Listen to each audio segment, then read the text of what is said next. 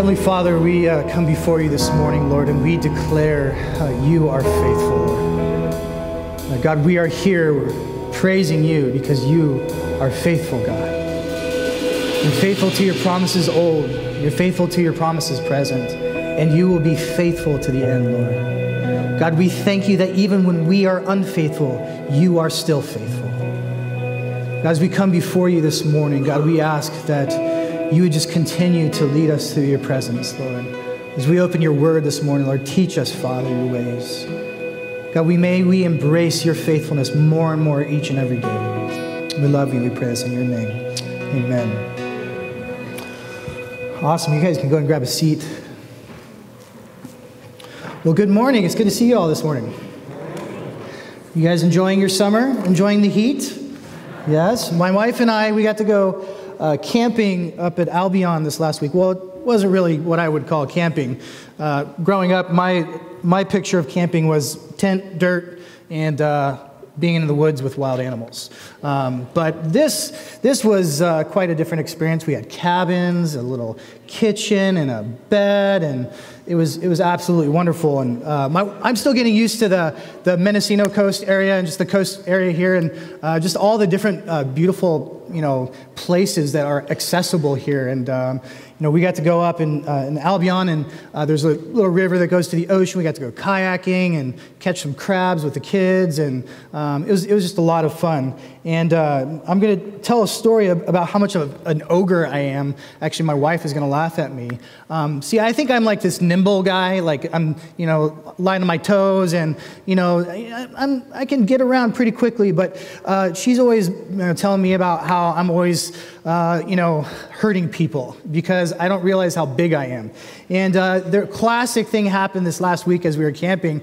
I saw this little chipmunk that was hiding under this tarp by our room.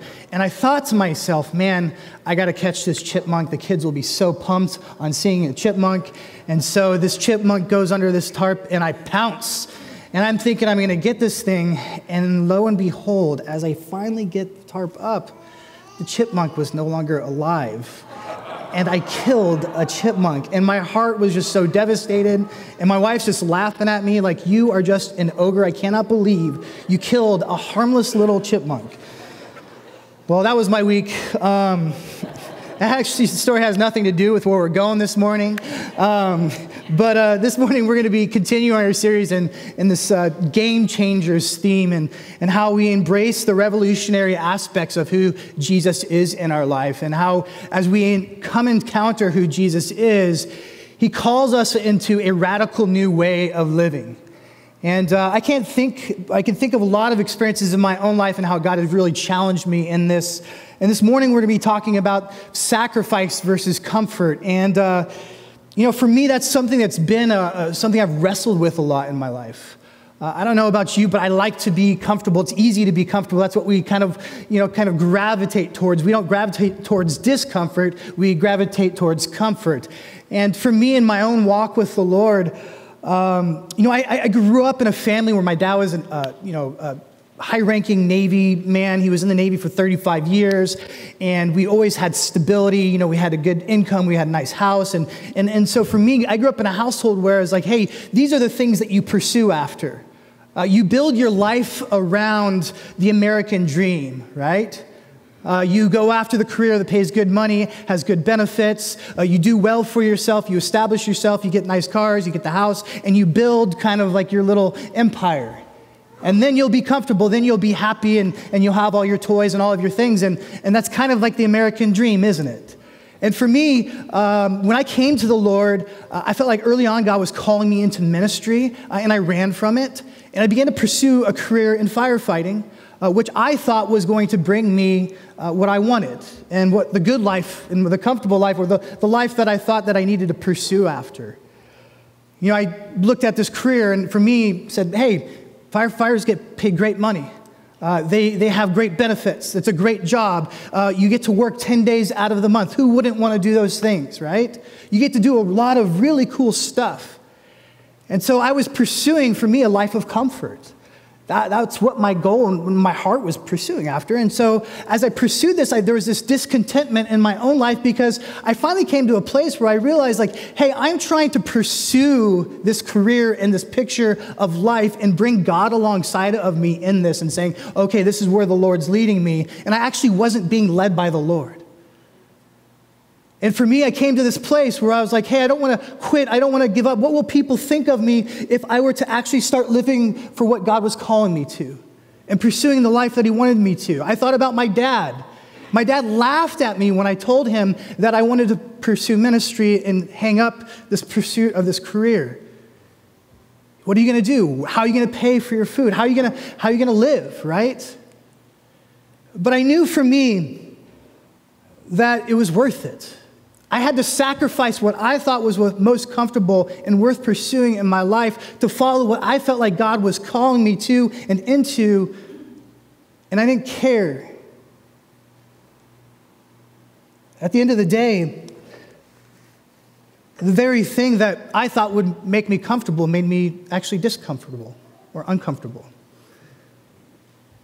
And so as I gave up the pursuit of that vision for my life and embraced what it was that God was calling me into and sacrificed myself, sacrificed my agenda, sacrificed what I thought that I wanted, I actually found myself more comforted than I had ever found myself in anything that I was pursuing after.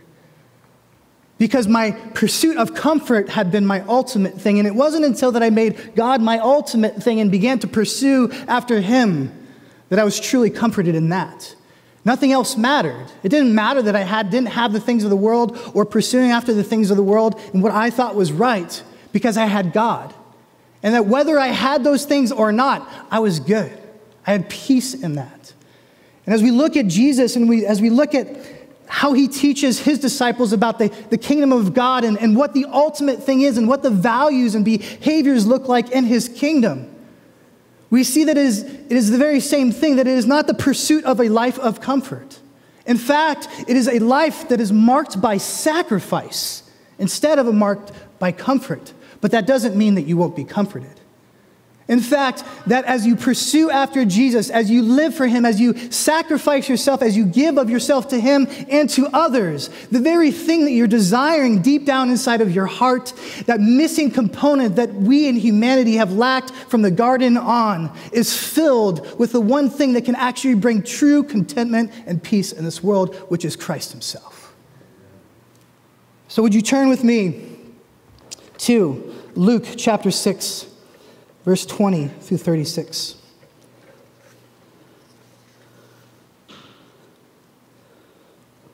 Luke chapter 6, verse 20 through 36.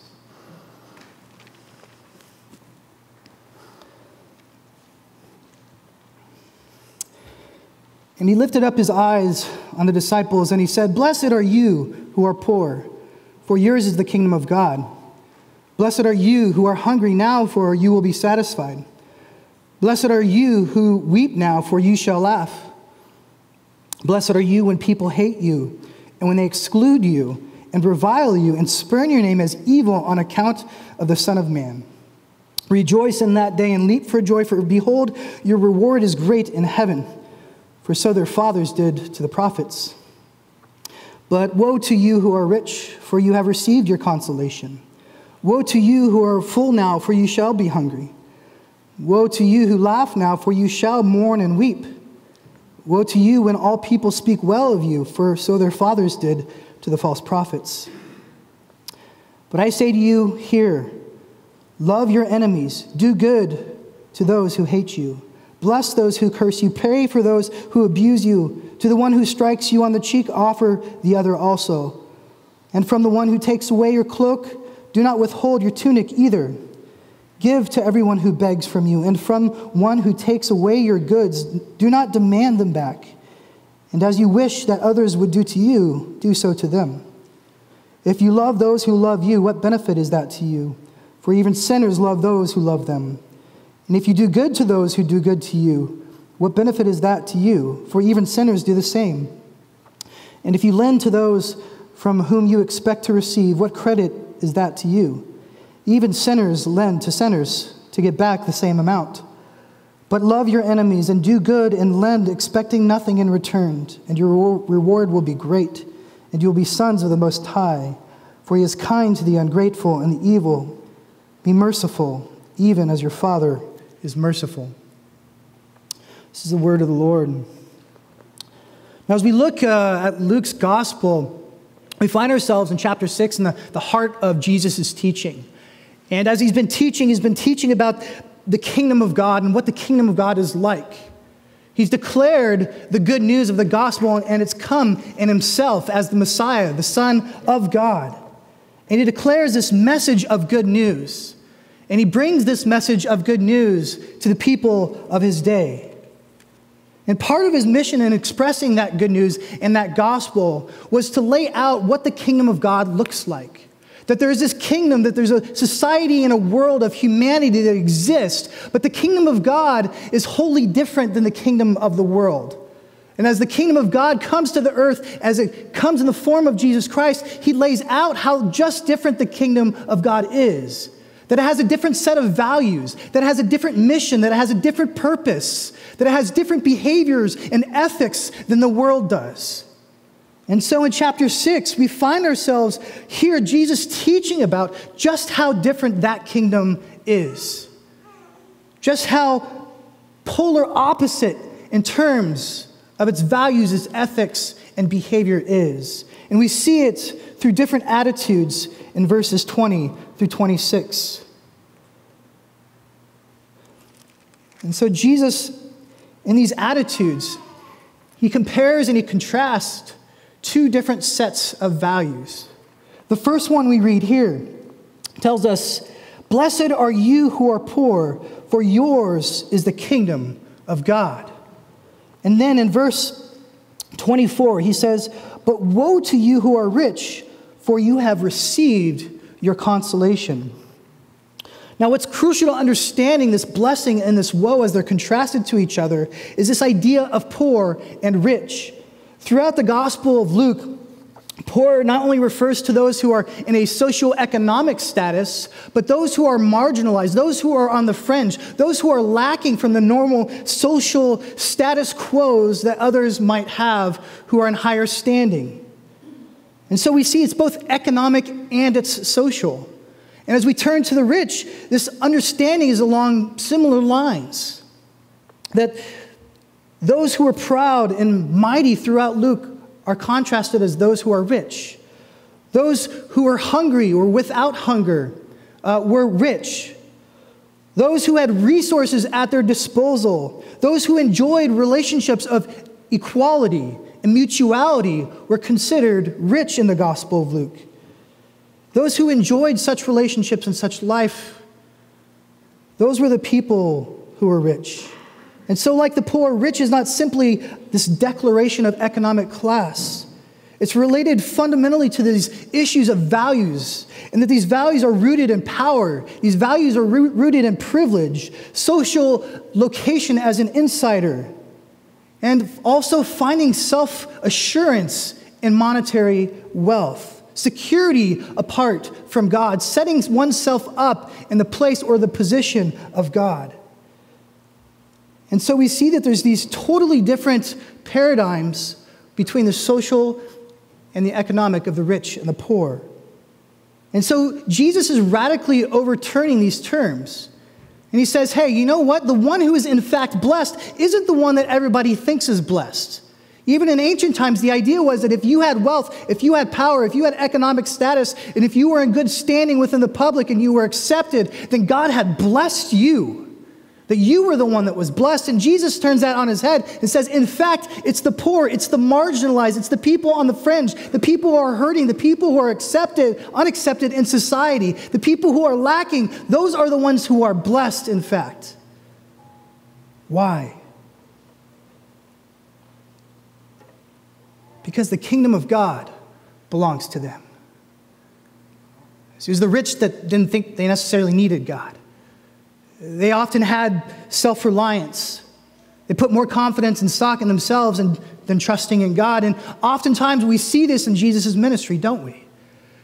That it's those who reject God are those who are arrogant, that are proud and don't think they need him in the first place. And those who receive Jesus Christ, those who embrace who he is as the Messiah, are those who are aware of their brokenness. They're aware of their poorness. They're aware of their need for God in their lives.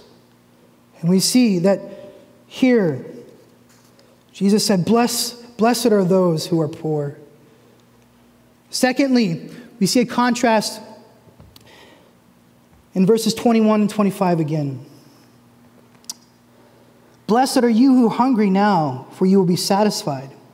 And then in verse 25, woe to you who are full now, for you shall be hungry. Here again, Jesus contrasts these two different ideas of hunger and satisfaction. In the first pair, as he teaches that those who are hungry now will be blessed in the future because they will be satisfied with something more than just what they have that is temporal and that is earthly. And the idea here of fullness is those who are sustained. That even in the midst of their hunger now, even in the present situation, they are still sustained in the moment, but also how much more in the future.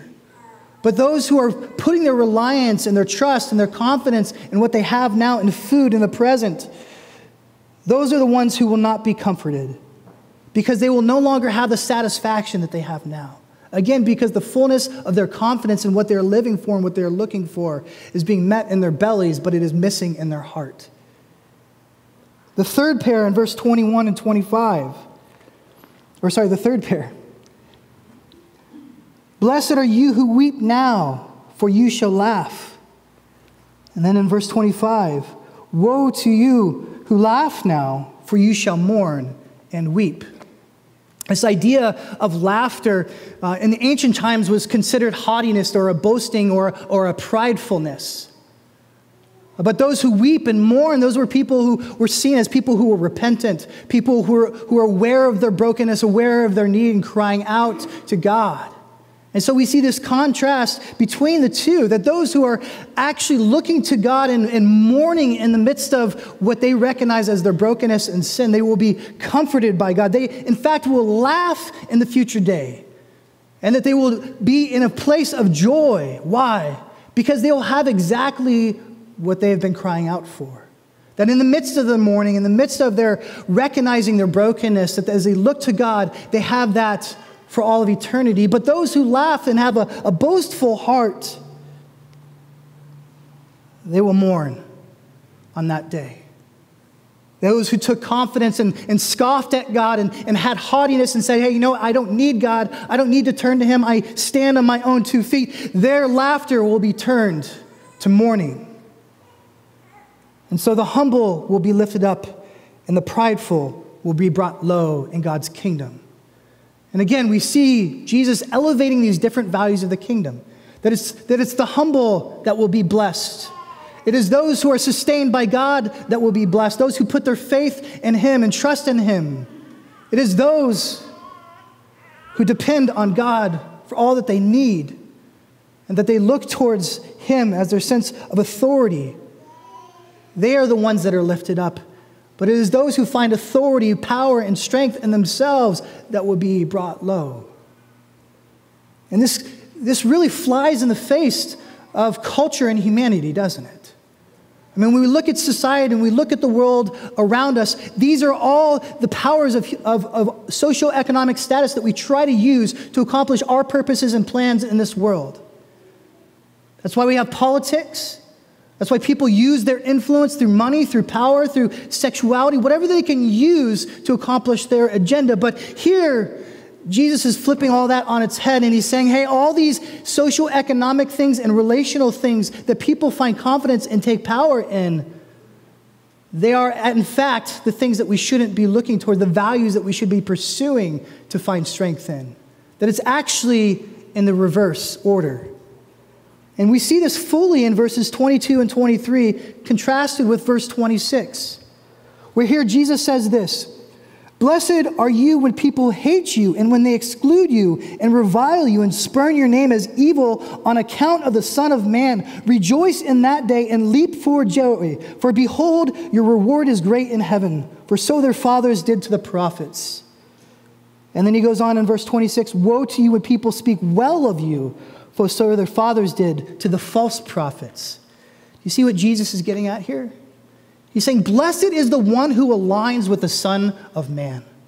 Blessed is that one, because people will hate you when you align with him. Jesus, in fact, told his disciples, they will hate you because they hated me first. See, when we take upon ourselves the vision and the ethics of God's kingdom, we stand in opposition to the world. And the world, like darkness that Jesus mentions, does not like the light. It will beat against it. It will rebuff it. And Jesus says, blessed are you when you find yourself in that position. Why? Because you're aligning yourself with the brokenhearted. You're aligning yourself with those who mourn. You're aligning yourself with those who are marginalized. You're putting yourself in the place of the poor person by aligning yourself with God. When you hold to his values, when you hold to his ethics, when you say, you know what, it is not society, it is not culture, it is not academia, it is not the world that dictates what my sense of right and wrong in the world is, and what I see that I should be living for, but it's Jesus Christ and Jesus Christ alone. He changes us in such a profound way that we look different. And that difference will cause problems in the world. That difference will be sacrificial, and you will feel the weight of that. And there's a false notion, I think, oftentimes in the world that if we come to Jesus and if we put our trust and our faith in him, then everything's going to be great. There's just going to be rainbows and ponies. I'm going to get whatever I want, right? This health, wealth, and prosperity gospel, that if you put your faith in Jesus, then everything is going to go great your way. And Jesus is telling us here, that's the exact opposite of the truth. The truth is that as you follow Jesus, as you follow the way of Christ, as you take upon yourself his values, you look different and the world doesn't like it, and you should expect it. You should expect it that when you follow Jesus, that you might get rebuffed. You should expect it when you follow Jesus that you might have to encounter some hard situations and some hard circumstances, because the world has different values, and it's diametrically opposed to the values of the kingdom of God. And so Jesus lays down this picture of reality. And this is what I love about Jesus, is he constantly is giving us a picture of what truth is, of what reality is. And so he does this in laying down these values through the attitudes, or what we know as the Beatitudes.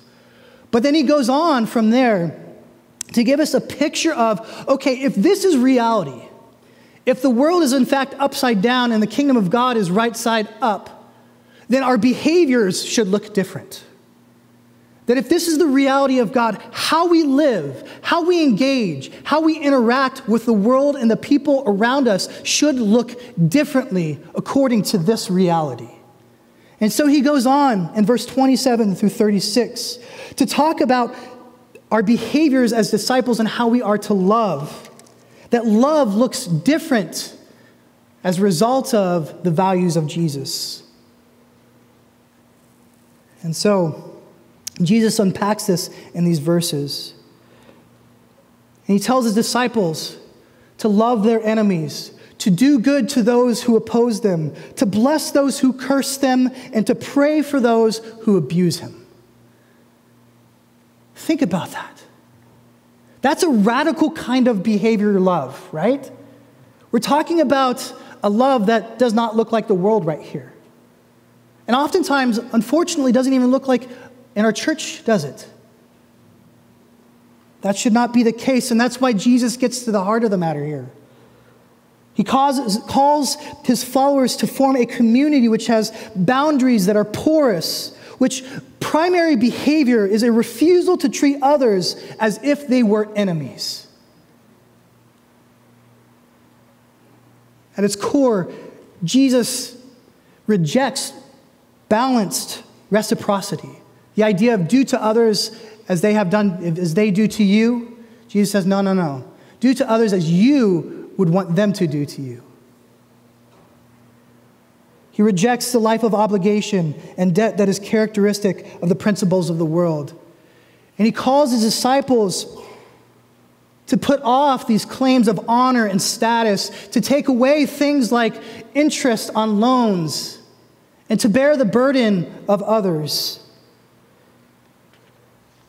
this open-handed sort of sharing. This type of sharing that we see in family oftentimes, right? If somebody were in your family and said, hey, I need to borrow $1, you just give it to them. Or I need $5. Or hey, I need to borrow this, or I need to borrow this. There's this open-handedness that you hold with your family. But here, Jesus is saying, hey, that kind of open-handedness that you have in your family, do to others that same thing. That even not only the others, but the enemy of yourself. He takes it further. And so how is it that Jesus can urge his disciples, or in fact command his disciples, to live in such a radical way, to love others in such a radical way? It's rooted and it's grounded in the very character of God and his love and what he has shown.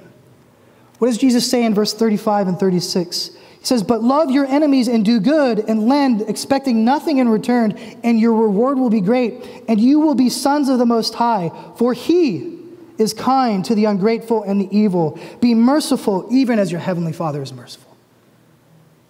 What is this radical kind of self-giving love rooted in? The love for enemies, of giving your tunic or giving your clothes, or what is it, whatever it is that God calls you to in that moment. It's rooted in who God is. We give and we are generous with our lives because God is. You see what Jesus is saying here? Scripture tells us that while we were still sinners, Christ died for us. While we were still enemies of God, he gave his life for us. We are that enemy. We are that person. We are in that situation. We are in that circumstance. And here is a declaration of the gospel. That if we are to receive the great mercy of the Most High God, if we are to embrace his grace and his kindness, that should do something different in our lives. It should do something different by the way that we love.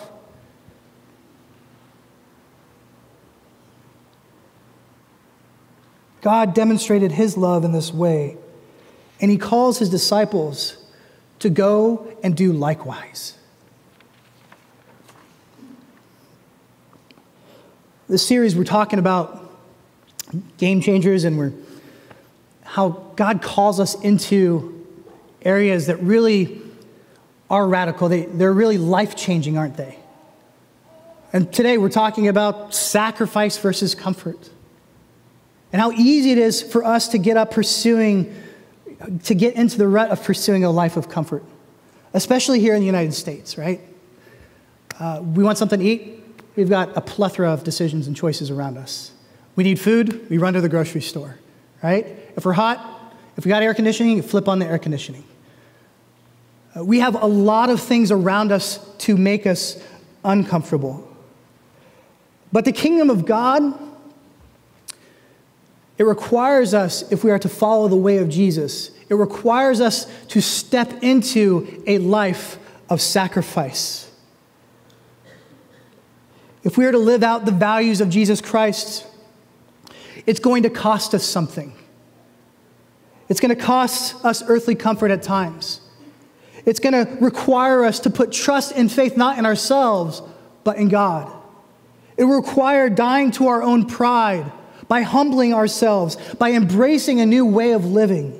It will require identifying with the marginalized, embracing the oppressed, loving the unlovely. It will mean giving your life up, your hopes up, your dreams up to God and saying, God, you know what? You know my heart, you know all of me, but I'm yours. And that takes sacrifice. That takes dying to ourselves. That takes putting ourselves before God and saying, you know what, Lord, I am denying myself. I'm denying my fleshly desires. I'm denying the things and the comforts of the world and saying, God, you take me. I'm yours. And when we follow him where he goes, and when we align ourselves with his mission and purpose in this world, it will require sacrifice in our lives. His values become our values. His purposes, our purposes. And because of these things, you will experience discomfort in this world.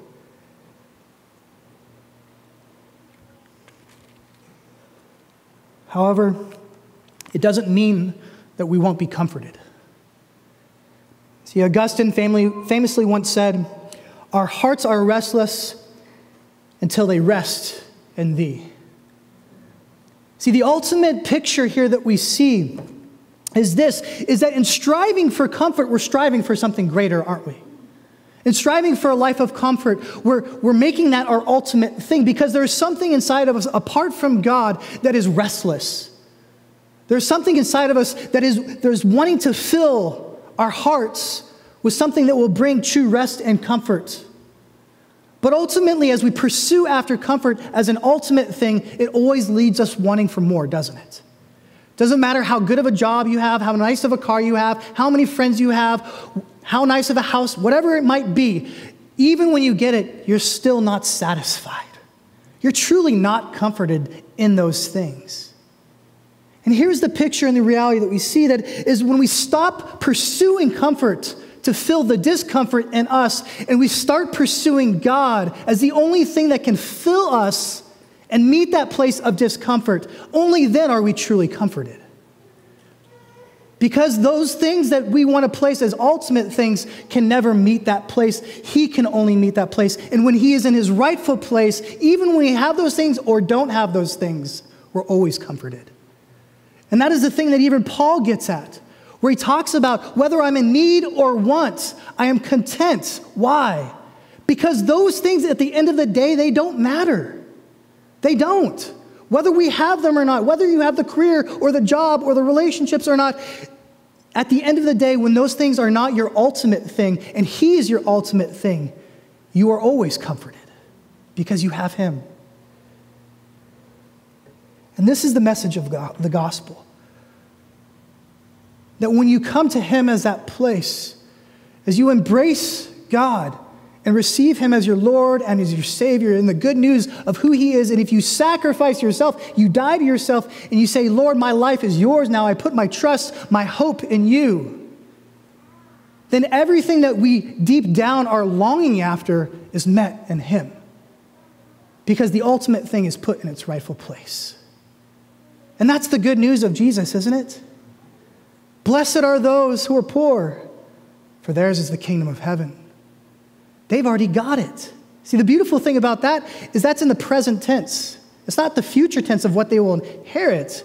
Because if they embrace the kingdom of God now, they have heaven on earth now. The very thing that they're desiring for all of eternity, we have now. The kingdom of God is not just something that we look for in the future. It is something that we have in the present. And that's because Jesus Christ has died on the cross, he rose from the dead, he came from the grave, and he is alive. He's not dead. We're not worshiping a God that was living thousands of years ago and it's a great story. We're worshiping and living for the living God. And because he is real, and because he meets that place of brokenness, he meets that place within us that needs to be comforted. No matter what we have in this world, no matter how much we experience suffering or how much we have to sacrifice ourselves, nothing can ever take away the great comfort that we have in him. This morning, I'd like to challenge us, those who are believers here, that if you're finding your comfort in other things than God, if you're allowing the comfortable things to become ultimate things, and God isn't your ultimate place of comfort, your ultimate source of where you're living and what you're living for, then maybe God is challenging you to take a step back and reorientate your values. Maybe he's calling you to take a step back and say, you know what? My life has been involved in the pursuit of living a more comfortable life. But God calls me into a life of sacrifice, and I want that. Why? Because I want him. He's got to be the ultimate thing. He can't be number 2 or number 3, and you can't ride the fence. You can't have your foot in the world, and you can't have your foot living for Jesus. That's not how it works. He wants all of you, not just part of you. And if you're here this morning and you're thinking about that, or you've thought about that before and you haven't made that step and said, you know what, Lord, I want to know what that looks like to pursue after you and have the kingdom of God. I want to see what that kingdom looks like. Lord, I want that. And this morning we're going to have people up here to pray. We're going to have people up here to talk with you if you need to talk through some stuff. And we want to give you that opportunity this morning, if that's something that you want to decide to do and go after. The second point I want to make this morning, I know you guys are up here, sorry.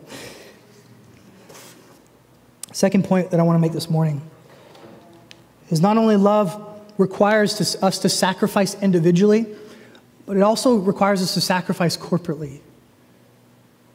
This context where Jesus calls his disciples into required great sacrifice from his disciples. He says to love their enemies, to embrace the unlovely, not just to love the people who are easy to love, but to love the people who are hard to love.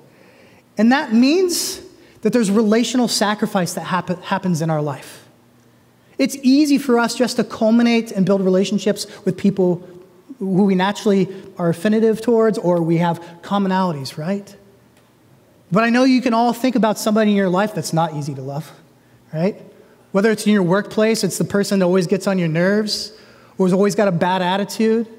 Maybe it's the guy that, down the street from you that, man, you just butt heads all the time and they're not easy to love. Maybe it's a family member where you're like, man, I don't want anything to do with this person, right? We can all think of those people in our lives, but the kind of radical love that God is calling us to, the kind of sacrificial love that God is calling us to, is to love the unlovely, to love the enemy, to love the brokenhearted. Why?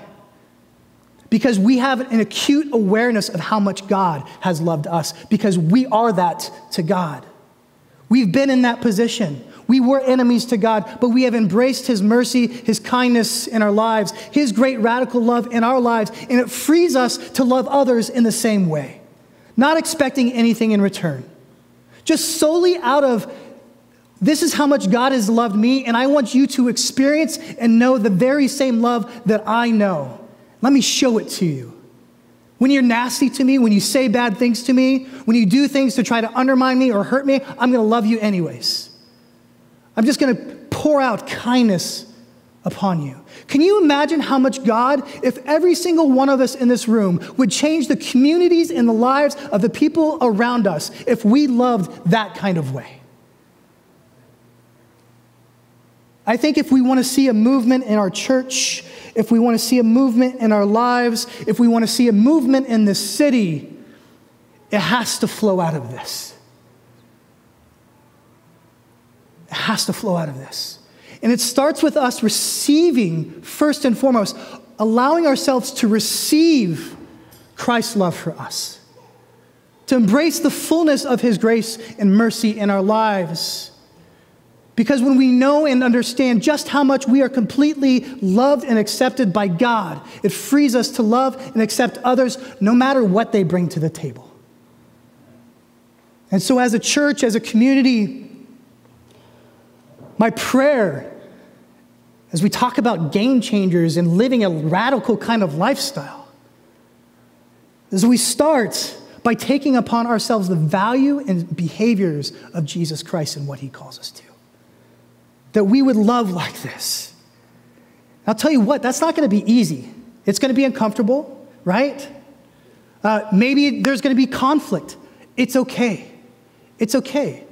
The church isn't the people of God coming together perfect as, put together. The church is God's people who are broken coming together, receive his grace and mercy and kindness in our lives. We don't have it all together. And if we allow ourselves to embrace one another and allow room and space for brokenness in this place, I believe as we love one another in the midst of that, God is going to do something amazing. May we embrace his radical, self-giving, comfort-abandoning love, and may we live that out here. Let me pray for us. Heavenly Father, God, I first and foremost just want to thank you, God, that you loved us when we were your enemy. God, thank you for reaching out to us even when we turned our backs against you. Thank you for showing us your mercy and your kindness, Lord. God, I pray that as we respond to you, Lord, individually and as a community, God, that you would stir in our hearts, Lord, what your heart looks like and how it behaves. That you would give us the courage, God, to embrace the broken parts of one another. God, that we would have the courage, Lord, to love even when it hurts. That we would have the courage, God, to let go of our comforts and to live for you in a radical kind of way, Lord. A sacrificial way, Lord. A reckless way, Lord. We love you, Jesus, and we pray this in your name. Amen.